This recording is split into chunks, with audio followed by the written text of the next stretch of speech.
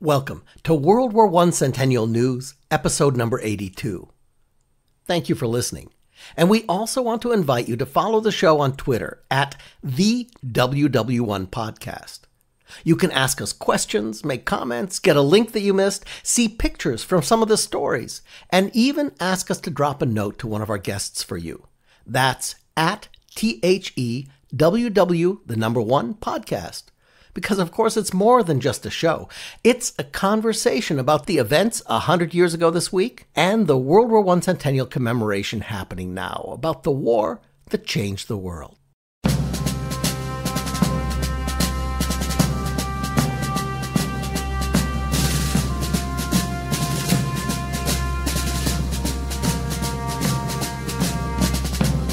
This week, we explore the idea of ambulance, and especially the American Field Service, with archivist Nicole Milano.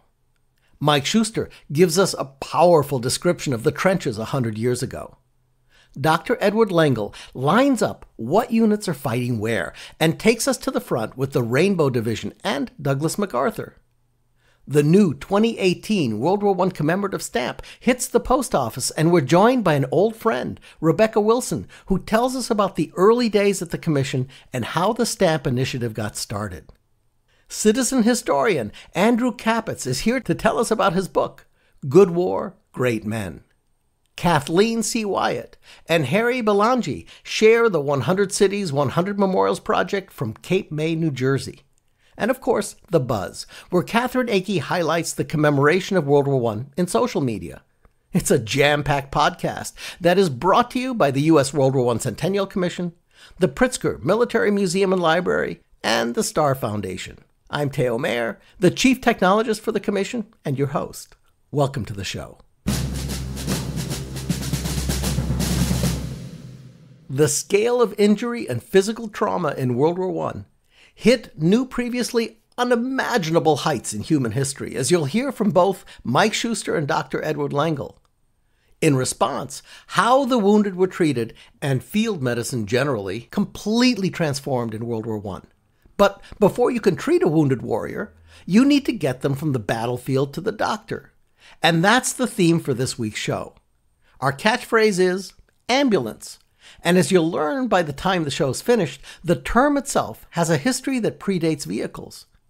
Now, with that as a premise, we're going to jump into our Centennial Time Machine and go back to the years just prior to World War I to see how a hospital in Paris was the foundation for how the wounded were transported from the battlefield in the war that changed the world.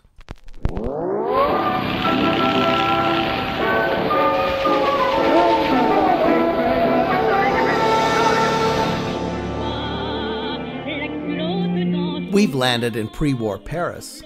Now, it's very popular for wealthier Americans as well as aspiring artists to come here. It's exciting, it's cultured, and it's naughty all at the same time. The expatriate, or the American overseas community in Paris, is defined by the River Seine. On the left bank, you have the artists, musicians, philosophers, and writers. The right bank is inhabited by the Gilded Age upper-class families like the Vanderbilts, Goulds, Morgans, Whitneys, and so on. Now, these Americans want American doctors and American medical care as well, so they come together to establish and fund a hospital in Paris for themselves. Our longtime listeners might remember our story about this hospital back when we ran it in early December of 2017, in episode number 49. Then we spoke with Anthony Easton, the director of the documentary film The American in Paris, which tells the story of l'Hôpital Américain in and during the course of the Great War. Okay, so the hospital is paid for entirely with private donations, much of it coming from the right bank families. About $10 million of individual contributions builds, staffs, and supplies the hospital, which opens to much excitement. Sterling Heilig of the Chicago Record-Herald describes it as the jewel of Paris, the most spick and span luxurious scientific brand new little hospital in Europe. Okay, back to history. So now it's August of 1914. A war breaks out because a crazed radical kid assassinates the Crown Prince of Austria. Now, nobody thinks of it as a big deal at the time, but Germany takes the opportunity to decide to roll through Belgium and push into France, expecting an easy military snap and grab of Belgium and France to expand their empire. Because after all, that's how you expand empires. Well, in early September, the invasion gets to within 30 miles of Paris. And that's when the French and the British muster up, counterattack, and stop the German advance with the First Battle of the Marne.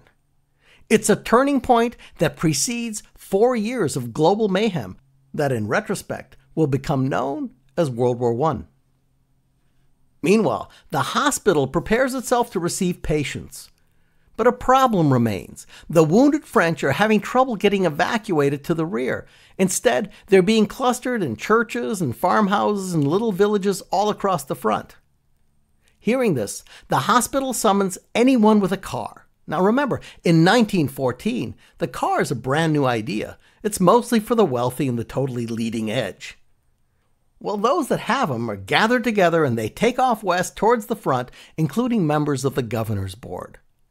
The cars arrive in the dead of night near the front, and the volunteers bring back 34 soldiers on their first run, turn around, and immediately head out for more.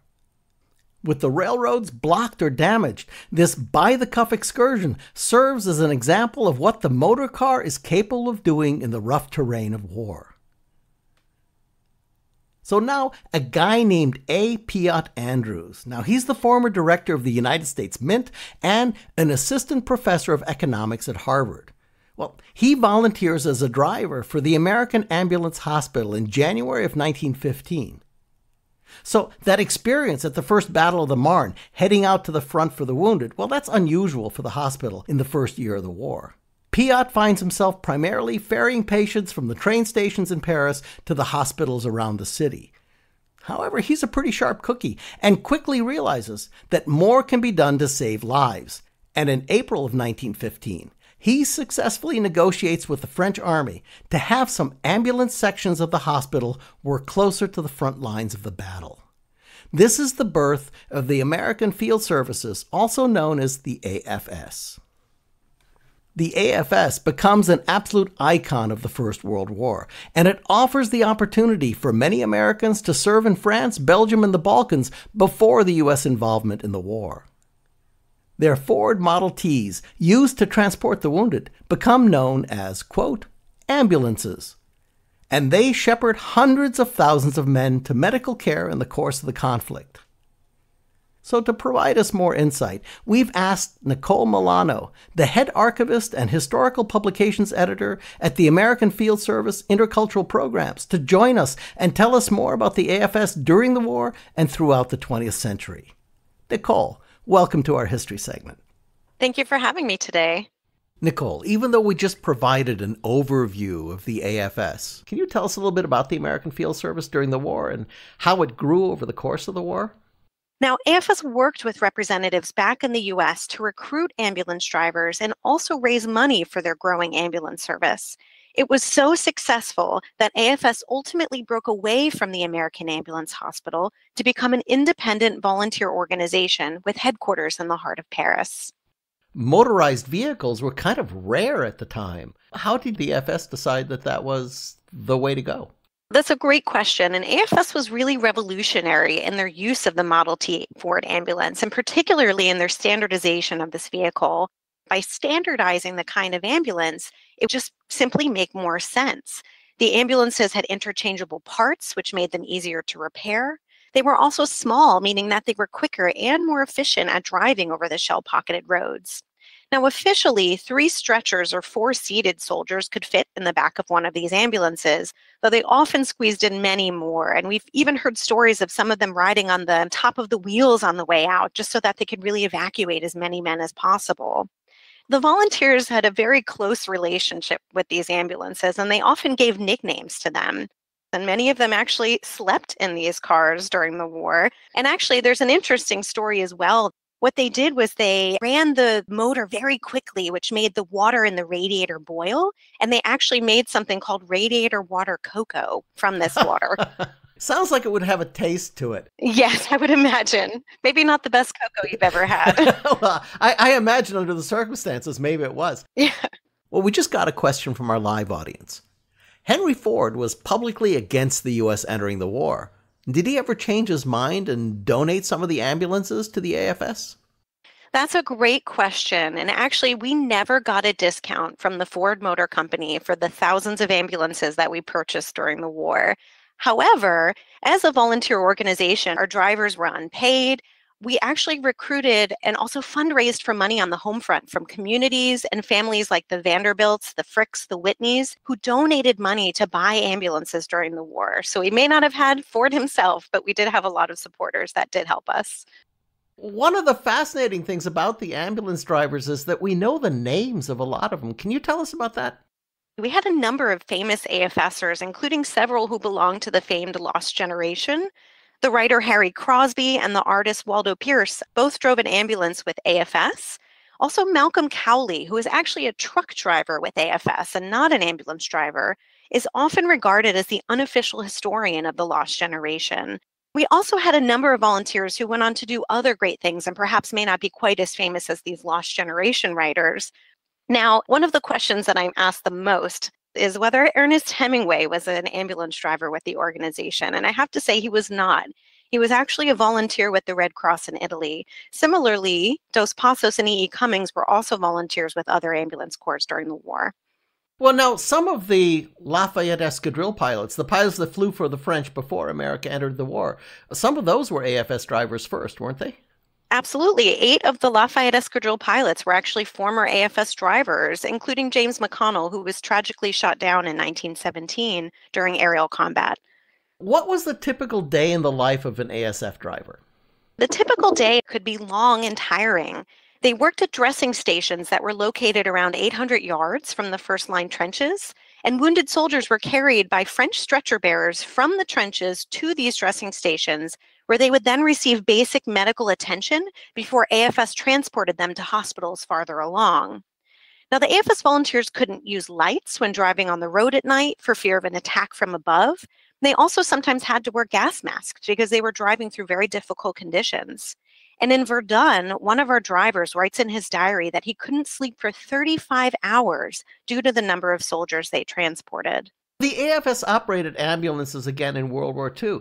What happened between the wars, and then what happened after? That's a great question because many people don't realize the connections between AFS in World War I and AFS Intercultural programs, an international organization of today. So between the world wars, AFS actually started a graduate fellowship program that sponsored graduate students to travel between French and American universities. One of our French fellows was actually Raymond Aubrac, who was a French resistance fighter during World War II.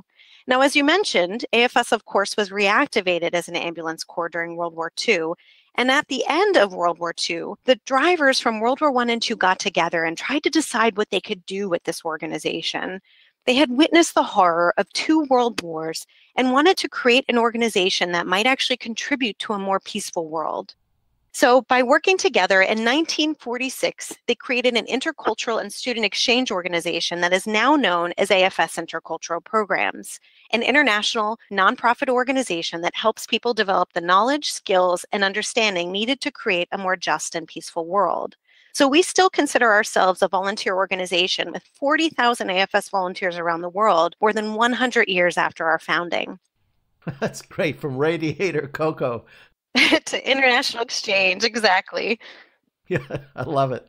AFS does focus a lot on education now, and we did create a curriculum about these World War I volunteer efforts. That's available for free for secondary school teachers worldwide. So if they want to learn more about that, they can go to the volunteers.afs.org. Well, thank you so much for joining us today. It's a great interview. Thank you for having me. And that's the story of how the transportation of the wounded changed the very definition of the word ambulance, the structure of battlefield medicine, and volunteerism 100 years ago in the war that changed the world. Many thanks to Nicole Milano, the head archivist and historical publications editor at the AFS Intercultural Programs, and to our great research team here at the World War I Centennial News Podcast for pulling the story together. We'll be posting images of ambulances and their drivers on our Twitter feed, which is at the WW1 Podcast. We also have our research links for you in the podcast notes.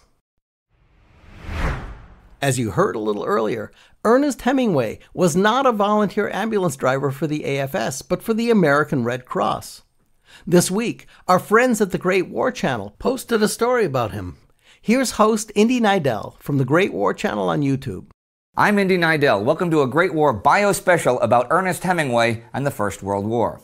Ernest Miller Hemingway was born July 21st, 1899 in Oak Park, a well-to-do suburb of Chicago.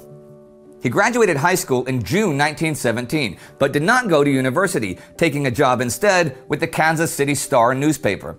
He only worked there for a few months, but would use the paper's style guide as a foundation for his later writing. Use short sentences, use short first paragraphs, use vigorous English, be positive, not negative. Watch the entire clip by going to YouTube and searching for The Great War, or follow the link in the podcast notes. And now Mike Shuster, former NPR correspondent and the curator for the Great War Project blog. Mike, your post this week directly confronts the human horror of the fighting at the front, regardless of the uniform the soldier bears. It's a really powerful post, and you don't hold back. So, a note to our listeners, especially if you have children listening, the following contains very graphic descriptions of violence. It was a horror, actually, Teo. The headline reads, "Intimate Pictures of War in the Trenches. An American flyer describes warfare on the ground. For one American officer, never have I seen so many dead men. But Paris is safe." Special to the Great War Project. Fighting during these days in France on the Western Front 100 years ago has been called horrific by both sides, victor and vanquished alike. "Never have I seen so many dead men," one German officer writes, "nor so many wounded, the wounded on both sides being vulnerable and afraid." Writes one American medical officer, "Some of them cursed and raved and had to be tied to their litters. Some shook violently. Some trembled and slunk away in apparent abject fear of every incoming shell, while others simply stood speechless, oblivious to all surroundings. For 2 days," writes historian Martin Gilbert, "it looked as if the Germans might make the final decisive breakthrough. In one sector of the front, however, French gunners succeeded in knocking out all 20 of the attacking German tanks. In another sector, 3,600 American troops outnumbered 3-1 fought and held their ground in hand-to-hand combat.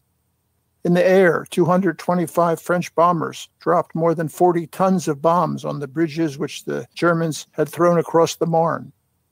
25 of the bombers were lost, but the attack continued. In one sector, the Americans blew up every pontoon that the Germans threw across the Marne, gaining for itself the title Rock of the Marne.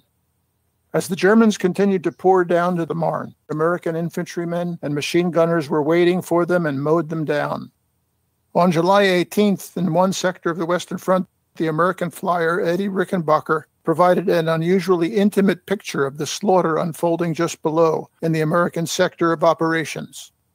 The barrage, he writes, seemed to be tearing up the earth in huge handfuls as it moved steadily nearer to the German trenches. To know that human beings were lying there without means of escape, waiting there while the pitiless hailstorm of shrapnel drew slowly closer to their hiding places, seemed such a diabolical method of torture that I wondered why men in the trenches did not go utterly mad with terror. According to historian Gilbert, Rickenbacker watched while a shell fell directly into the trench in front of him, tearing it open and gutting it completely for a space of 30 feet. Then the next instant, a German soldier emerges. He throws away his rifle and proceeds to run as fast as he can back toward the safer trenches toward the rear. Hardly had he gone 10 yards when a high explosive shell lit in front of him. As Rickenbacker tells it, in the next moment he was simply swept away in dust and disappeared as the explosion took effect.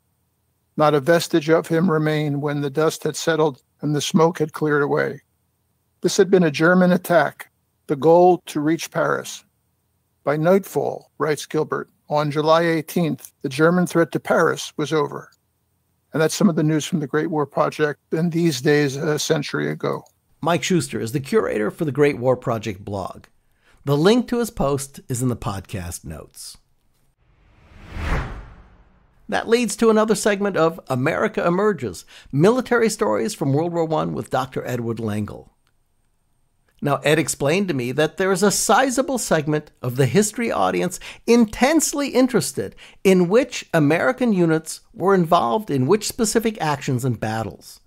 Now, of course, the unit names are all described by numbers, so if you're not somebody who follows those details, just let the numbers wash past you, because the story that Ed tells is really fascinating. And you get another larger-than-life character, Douglas MacArthur, who becomes a general during this episode. 100 years ago this week, the AEF went all in, and so did Douglas MacArthur.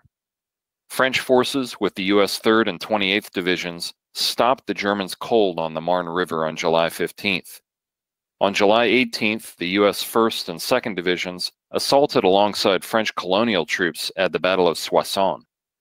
Simultaneously, the American 3rd, 4th, 26th, and 28th Divisions, with elements of the African-American 93rd Division, began the reduction of the German-held Marne salient. Then the men of the 42nd Rainbow Division wrote their page in the history books at Croix Rouge Farm.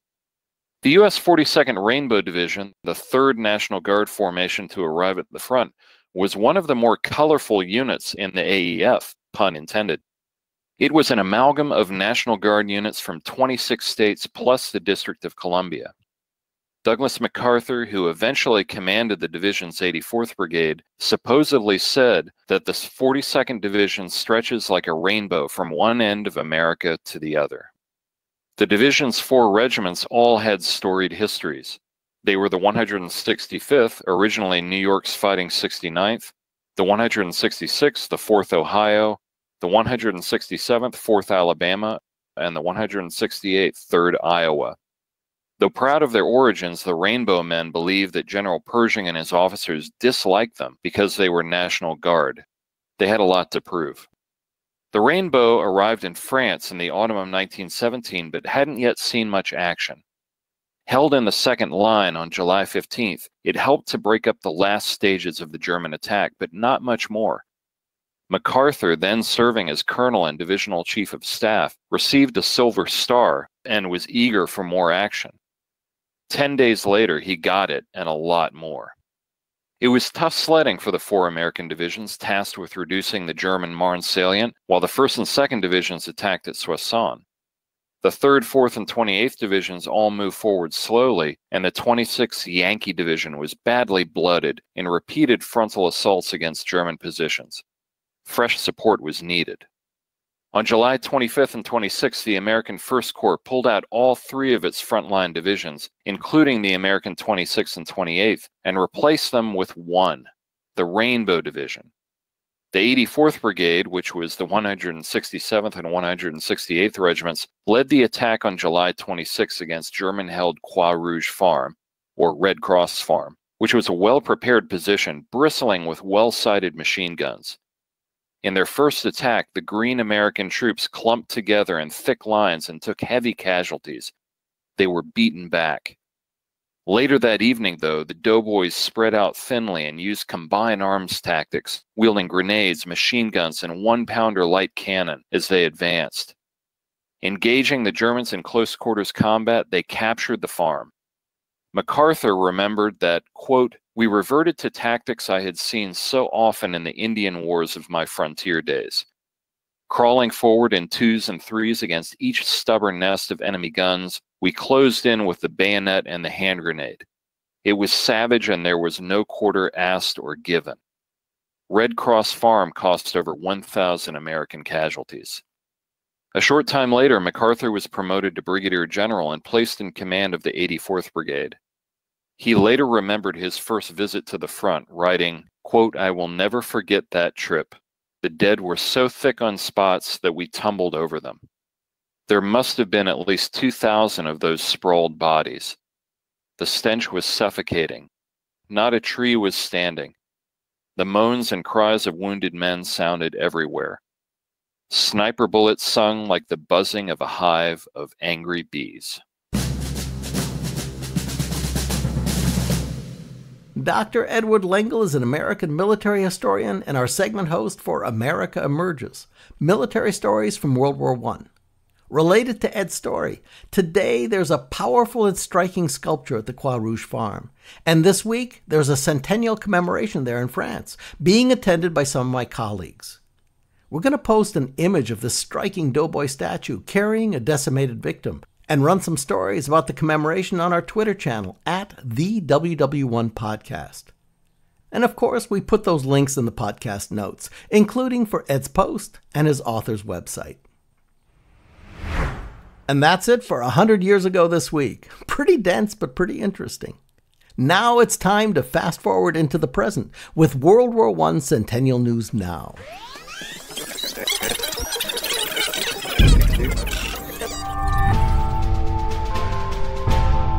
As our regulars know, this part of the podcast focuses on now and how we're commemorating the centennial of World War I.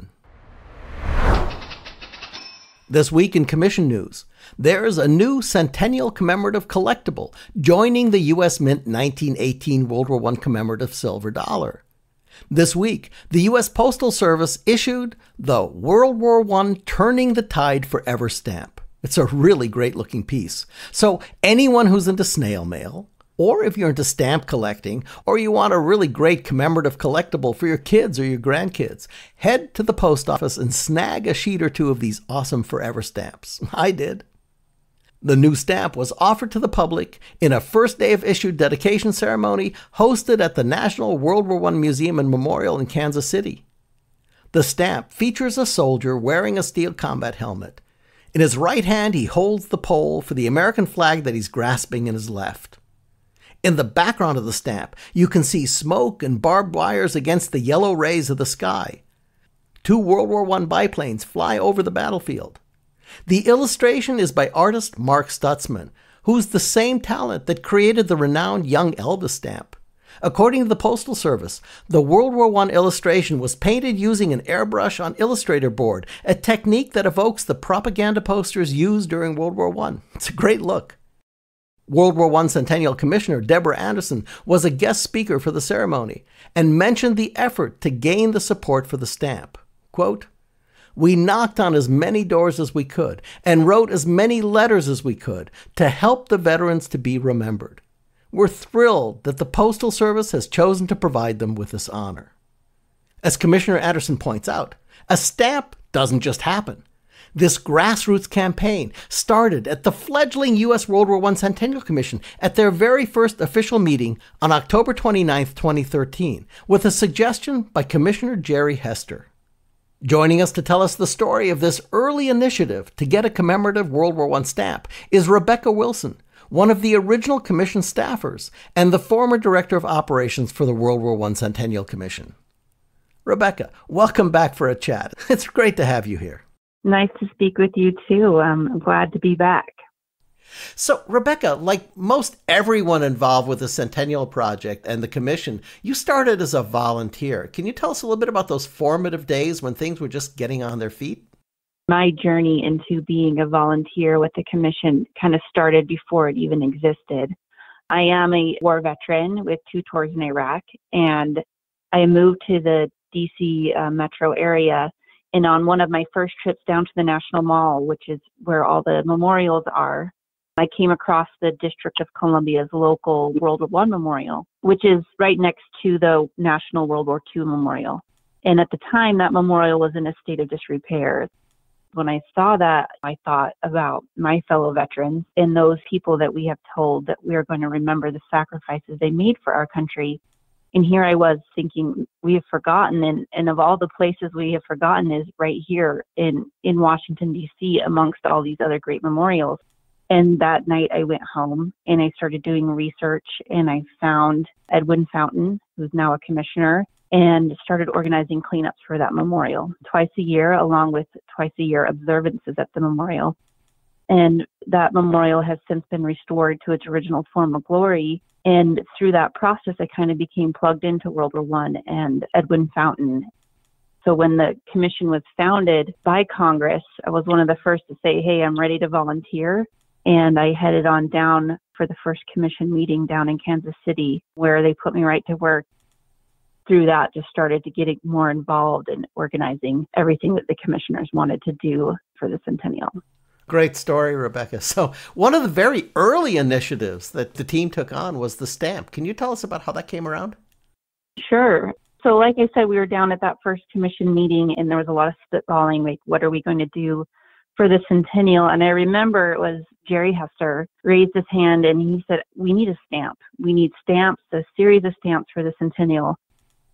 Then in 2015, we decided to make it a priority and we started doing research. How do we get a stamp? And we found out that we were already late. Stamps decide what they're going to do 3 years in advance, but we didn't give up there. And that's when we decided to start a campaign to get a stamp. So how did you go about building the interest and getting people on board to get that done? There was different ways to go about it. The Citizen Stamp Advisory Committee, which are the people that decide what stamps we had, take in letters for what the citizens want for a stamp. And we thought, okay, we can send in our own letter, but it's easy to ignore one letter. It's not easy to ignore a whole bag of letters or a constant stream of letters coming in about World War I. So we had a few options. Ultimately, it was decided that the most important thing is that we got a stamp for World War I, and the specific details, that was less important. So I think one of the key things we did is said, hey, any volunteer, any organization who wants to, we encourage you to write a letter, but you tell them which World War I stamp you want and why. Our volunteers and our organizations over the course of like 6 to 8 months continued to push that, and we had a great response. The volunteers and the organizations like Congressman Cleaver's office, I think we even ended up hearing from the Army at the Pentagon. They all started getting involved in this process, and we just heard about more and more letters going into the stamp committee, and just kind of created this groundswell by constantly keeping it in the foreground and asking people to write this letter week after week throughout that 6 to 8 month period in 2015. So now that the U.S. Postal Service has issued a stamp, what do you think of it, and what do you think of the experience?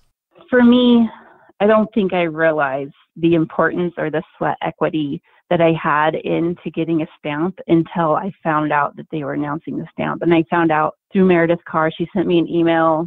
For me, I really burst into tears because I couldn't believe it. I mean, to put so much effort into something and to have it come to fruition, I was really taken aback, just in awe at what we could do. Since then, it's become real to me, imagining people carrying it around or purchasing it or just seeing it on letters. That's important to me. To have the Postal Service say that World War I is important, I think it says something about like a tide turning for people commemorating the centennial of World War I. And it really gave me hope for the commission, and it really gave me hope for the National Memorial in Washington, D.C. Well, we've got a coin. Now we have a stamp, and we're going to have a memorial. Rebekah, you tell a wonderful story, and it's been great talking with you. Thank you. Thanks for having me. Rebekah Wilson was one of the original members of the fledgling World War I Centennial Commission staff. The museum live-streamed the first day of issue dedication ceremony, and if you'd like to see it, we've put a link for you in the podcast notes. This week, in Updates from the States, there's an exciting event coming up in Michigan, the Great Lakes state. The maquette, the scale model of the National World War I Memorial Sculpture, is shipping out from the D.C. area and deploying to the state of Michigan for their World War I Centennial event over here. The event is being held in the village of Grass Lakes and hosted by the Michigan Military Heritage Museum. It's going to take place during the weekend of August 3rd through the 5th. It's a commemoration, it's a fundraiser, and anyone who's in the region, it's a chance to get a personal look at Sabin Howard's amazing sculpture that will form the centerpiece of the National Memorial. The World War I Memorial Maquette showing is being sponsored by the American Legion, AMVETS, the Commanders Group, and the Order of the Purple Hearts of Michigan. Links to learn more about the event, how to attend, and to learn more about the sculpture that's sure to become an American memorial icon are in the links in the podcast notes. This week for our Spotlight on the Media, We're joined, again, by Andrew Capets, who describes himself as an insurance professional by day and history geek by night. Andrew was on the podcast in October of 2017 in episode 41 to tell us about the 100 Cities, 100 Memorials project in Trafford, Pennsylvania. But Andrew is a busy guy, deeply immersed in the centennial. So this week, we're focusing on another aspect of his activities, talking about his book, Good War, Great Men, which details the experience of the 313th Machine Gun Battalion during World War I. Andrew, thanks for joining us again. Hi, Teo. Thanks for having me back. I jokingly use that title because it's my lighthearted way of saying I'm not an expert, but I have a passion for this history. You certainly do. So how did you develop an interest in the 313th? It goes back a few years. Actually, before the National Museum was built for the Marine Corps in D.C., I was at a fundraiser in Pittsburgh at the Soldiers and Sailors Memorial Hall. And I was standing next to my father, and we were looking into a display where they had this 1917 Browning machine gun. And my father said, "Oh, that's the type of machine gun my father shot when he was in France." It was a story I had no knowledge of whatsoever. I said, "This is interesting. I have to understand what this is about." And that sort of led me down the road to doing the research on this battalion. That was the battalion your grandfather fought in? Yes, correct. Okay. A sneak preview on the book. Tell us a little bit about the 313th and what were they made up of and how did they serve? Yeah, so the 313th Machine Gun Battalion, they're part of the 80th Division called the Blue Ridge Division. And they were draftees primarily from Pennsylvania, West Virginia, and Virginia. A large contingency of them came from the Erie County, Pennsylvania area. And I had a quote from one of the officers in the battalion when he was writing home to his parents. He said, quote, "I have a bunch of draft from Erie, Pennsylvania, and 32 of the 172 can't speak English." He says, "My first sergeant gives his orders in English and then in Polish." I thought that was a great quote that came out of this research. What's the most interesting and maybe the most challenging part that you encountered trying to write this book? I guess first off, I didn't consider myself a writer, so I first was more of a researcher, and I took many years just to dig up stories. And the one interesting thing was the great men that were in this battalion. Many of them went on to become very successful men. Unfortunately, one of them probably could have been just as successful, but his life ended early on the Meuse-Argonne battlefield.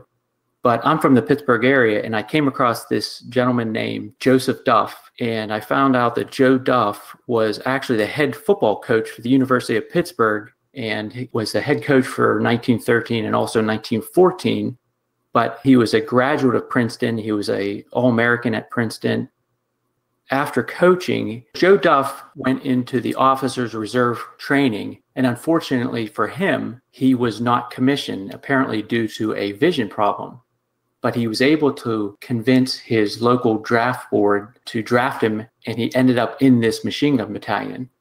He apparently impressed the officers in this battalion, and he was then sent off and commissioned with the 125th Infantry. 10 days after receiving his commission, he was killed in the Meuse-Argonne. His brother James, back in Pennsylvania, who later served as the Pennsylvania Attorney General, and it was actually the 34th governor of Pennsylvania. I can't help but think that Joe Duff himself would have been as successful as his brother had he survived. You know, that really is one of the great tragedies of war.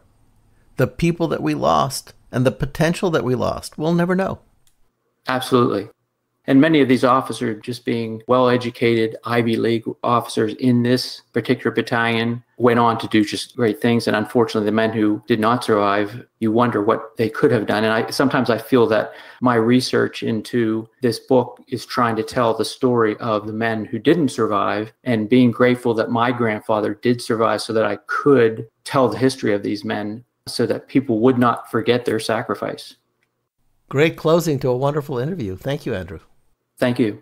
Andrew Capets, insurance professional by day, history geek by night, lecturer at various times, and author of Good War, Great Men. Learn more about his book and activities by following the links in the podcast notes. Moving on to our 100 Cities, 100 Memorial segment about the $200,000 matching grant challenge to rescue and focus on our local World War I memorials. This week, we're headed to Cape May, New Jersey. Here to tell us about the project are Kathleen C. Wyatt, the Administrator and Secretary for the Greater Cape May Historical Society, and Harry Bellangy, President and Historian of the Society. Kathleen, Harry, welcome to the podcast. Thank you. Thank you. Kathleen, how did you hear about the 100 Cities, 100 Memorials program? Well, it was a simple request. Harry and I decided to request the city to pass a resolution to refresh the memorial, clean it up a bit, and it was written up by a local newspaper. And the headlines read, "Woman Wants Memorial Refurbished." And you saw the article on the internet, and you contacted me by email, inviting us to join in the 100 Cities, 100 Memorials application. And we were one of the first 50 to be selected the following September. I remember being really excited because we were trying to figure out how do we connect with people that are doing things and let them know about this program, and came across the article. I think our director of communications might have passed it on to me. So I just called you up, or at least I just sent you an email. Yes, you did. And I said, "Harry, should we try this? We're a small organization." And he said, "Why not?" We grabbed the camera, went over to the monument, which is in a great location in Cape May. People go by this monument daily, haven't got a clue what they're looking at. And we started researching it. And we found out that, yeah, it is World War I. It's the only one in Cape May County. And we were astounded. It took about 2 months to research the history. And we found the early days of the Progressive League and the John McCrae Post. They were the two early founders of the memorial for the city. Very interesting. Now, Cape May itself is a very special location. I mean, your history predates the pioneers, and you played into U.S. history all along. Can you give us a brief overview of the history of the location? Our museum is a colonial house. It dates to about 1730. It was moved 3 times. It was built by a paymaster of the Revolutionary War, Memucan Hughes. He also ran it as a tavern. And 1878 comes along, and Cape May has a major fire. Acres of Cape May are destroyed by the fire. This house was not. It was saved. About 1975, the bulldozers are warming up, not just for the colonial house, but for Cape May. Uh-oh. Literally. When people came along, they're known as the cottagers, also known as the suburb people, which we sometimes say.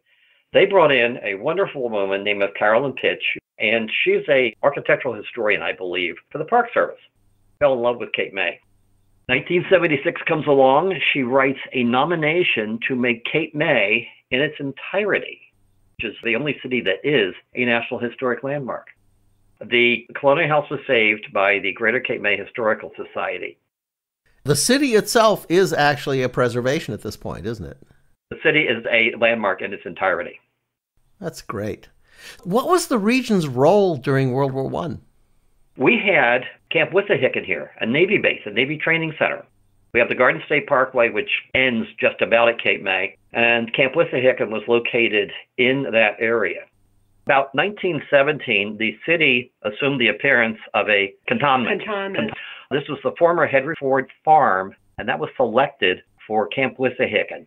It was made ready for naval training reserves, along with new aviators, including airships, hangars, barracks, and the base hospital were rushed to completion. The southern point was selected by the Navy because of our strategic location on the Delaware Bay and River and the ocean. Shipping channels, of course, go up the Delaware to Pennsylvania. So we went from a small city to this bustling, war-oriented, in many ways, community. And we did that twice. We did it in World War I, at World War II. Yes. Here we get to the centennial and the armistice, and I was looking back through your records and so forth. You have some rededication plans for 11/11, don't you? We do. We have agreed with the city to have a fairly decent-sized memorial service on 11/11, and that is on Sunday. We expect to have a number of reenactors who will, if we find them and they fit into the costumes, will be here as a nurse or as a doughboy. We are inviting speakers from the state and from the local area, and folks who actually participated with us in a number of projects that made this a reality for us. And it is just a thrilling event. And we're also planning to have a number of suffragettes to march with us, because in the next 2 years, we're going to be celebrating the suffragettes, women getting the vote. So that's going to be part of this rededication also. Yes. Get them out there with those signs. Yes. Thank you so much. Thanks for coming on. Thank you, Theo. Thank you. Kathleen C. Wyatt and Harry Bellangy are from the Greater Cape May Historical Society. Learn more about the 100 Cities, 100 Memorials program by following the link in the podcast notes. Following our theme of ambulance this week, the team suggested that we combine Speaking World War I, which explores the words and phrases from the war, and World War I war tech, because they both line up with the theme. So why not? Here we go. Ambulance originally comes from the Latin word ambulare, which simply means to walk or move. The word was used in a medical military context from very early on. For example, in the 1400s, Spain's Queen Isabella organized support for the wounded in battle. According to historian John S. Haler, the Spaniards used transport wagons in field hospitals known as ambulancias. As we head into the 1800s, a French military surgeon named Dominique Jean Larrey pioneered modern battlefield medical practices and brought the word into the French military lexicon. Not only did he invent and coin the term triage, but he also organized ambulance volante, or flying ambulances, which were a system of men, supplies, and horse-drawn carriages designed to move wounded soldiers from the battlefield as fast as possible. Meanwhile, for English speakers, the word ambulance came to mean just the vehicle part, a development that Haler calls a corruption of the word. As the British and the Americans corrupted the word ambulance, the subject referred to also underwent an evolutionary leap. The first motorized ambulances debuted in Chicago in 1899, signaling the end of the horse-drawn version. On the battlefield, while there's some disadvantages in very rough terrain, the motorized ambulances proved to be faster and easier to support than a horse. Early on in World War I, ambulances were often regular cars retrofitted to carry combat wounded. Later, military and volunteer ambulance services such as the Red Cross, the American Field Service, and the Norton Harjes Ambulance Service operated especially designed ambulances produced by some of the world's foremost automotive manufacturers. According to the U.S. Army's official history of the ambulance service in World War I, Ford, Fiat, Peugeot, and General Motors Company ambulances were severely tested under combat conditions that demonstrated their advantages in speed and patient comfort. While Peugeot and Fiat ambulances could carry more men, their weight and complexity became a problem the closer one got to the front. When you were near the fighting, the road conditions were poor, and the Model T-based Ford ambulances proved to be light, maneuverable, and amazingly robust, according to Professor Chris McDonald. It's Yankee ingenuity at work.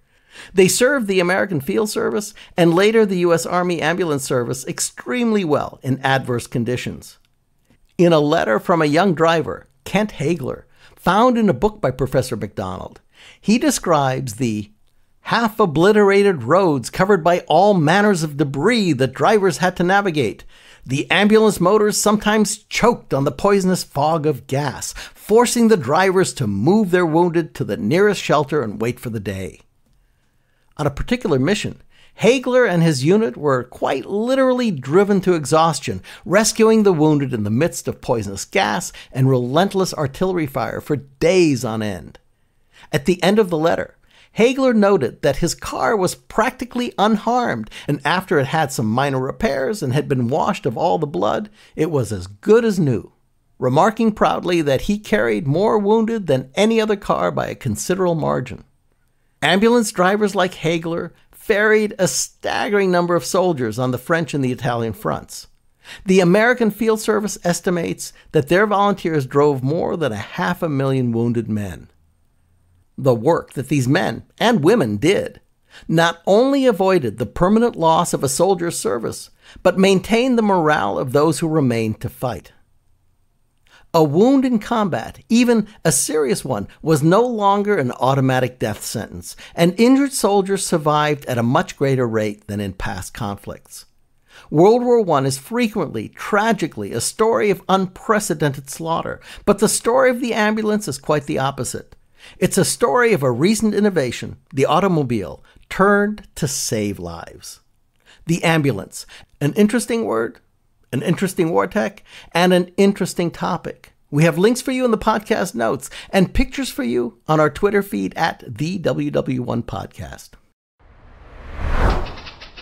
This week in Articles and Posts, where we highlight the stories you'll find in our weekly newsletter, The Dispatch. Headline: Washington Memorial Chapel at Valley Forge becomes Bells of Peace partner. On November 11th, 2018, at 11 a.m. local, everyone is invited to toll the bells in their community to commemorate the centennial of the armistice. Bells of Peace is our initiative to promote this remembrance, and signing up last week was the Washington Memorial Chapel at Valley Forge, who will proudly toll their National Patriots Bell Tower, featuring 58 bronze bells weighing in at 26 tons. We thank them for signing up. Headline: Heroes or Corpses, Captain Truman in World War I is a new exhibit at the Harry S. Truman Presidential Library. Read more about the extraordinary exhibit at the Truman Presidential Library, Heroes or Corpses, Captain Truman in World War I, which tells the captivating story of Truman's service in the Great War through never-before-exhibited photographs, personal letters, and more than 40 artifacts from Truman's personal World War I collection. Headline: Centennial of the sinking of the USS San Diego off Long Island, New York. This week marks the centennial of the sinking of the USS San Diego off the coast of Long Island. Mysteries surround the sinking to this very day.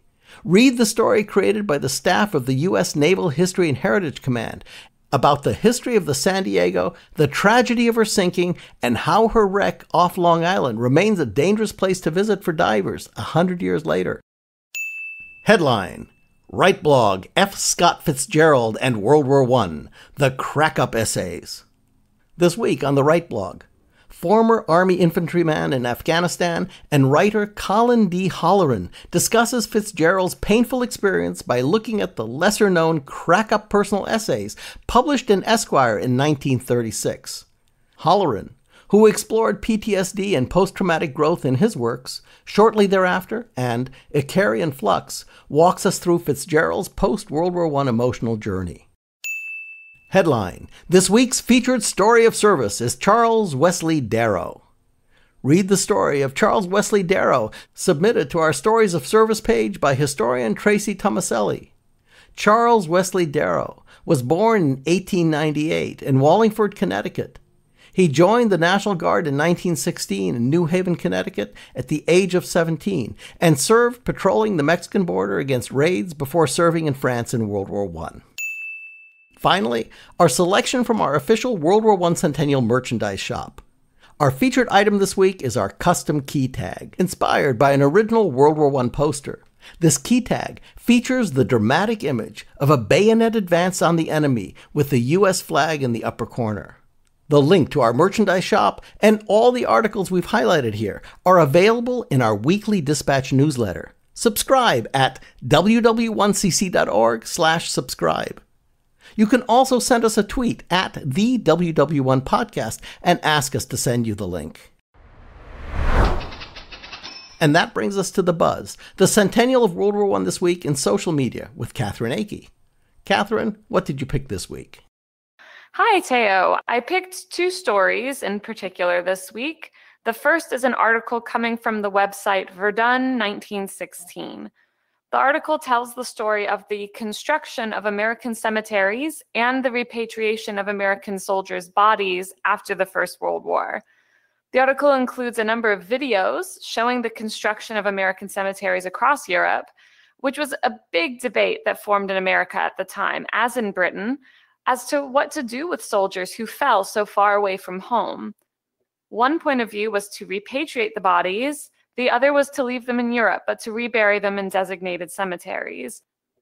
Teddy Roosevelt, who lost his son Quentin in the war, very publicly supported the latter point of view, saying, quote, "We feel that where the tree falls, there let it lie."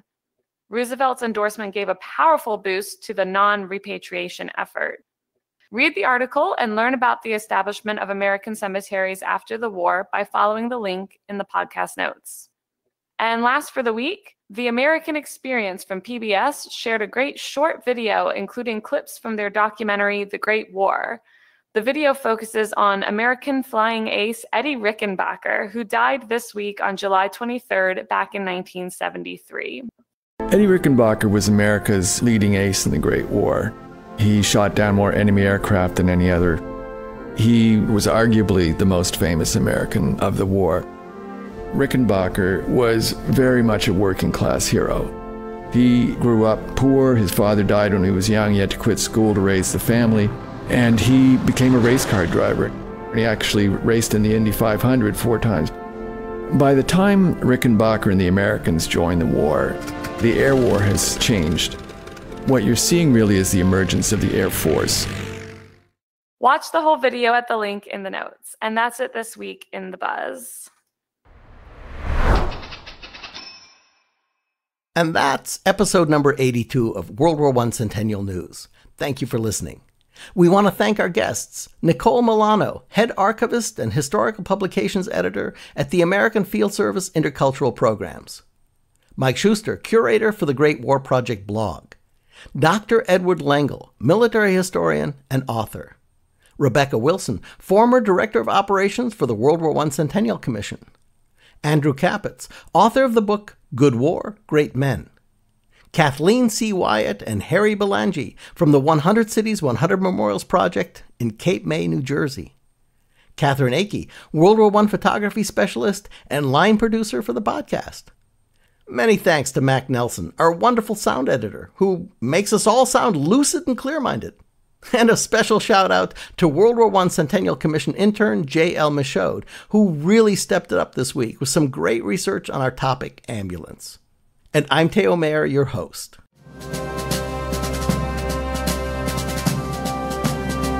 The U.S. World War I Centennial Commission was created by Congress to honor, commemorate, and educate about World War I. Our programs are to inspire a national conversation and awareness about World War I. And that includes this podcast. We're bringing the lessons of 100 years ago to today's educators and their classrooms. We're helping to restore World War I memorials in communities of all sizes across the country. And of course, we're building America's National World War I Memorial in Washington, D.C. We want to thank the Commission's founding sponsor, the Pritzker Military Museum and Library, as well as the Star Foundation for their support. The podcast and a full transcript of the show can be found on our website at ww1cc.org/cn. You'll find World War I Centennial News in all the places you get your podcasts, and even using your smart speaker by saying, play WW1 Centennial News Podcast. The podcast Twitter handle is at the WW1 Podcast. The Commission's Twitter and Instagram handles are both at WW1CC, and we're on Facebook at WW1 Centennial. Thank you for joining us. And don't forget to share the stories that you're hearing here today about the war that changed the world. Certainement la femme séduit surtout par son gentil frou-frou. So long.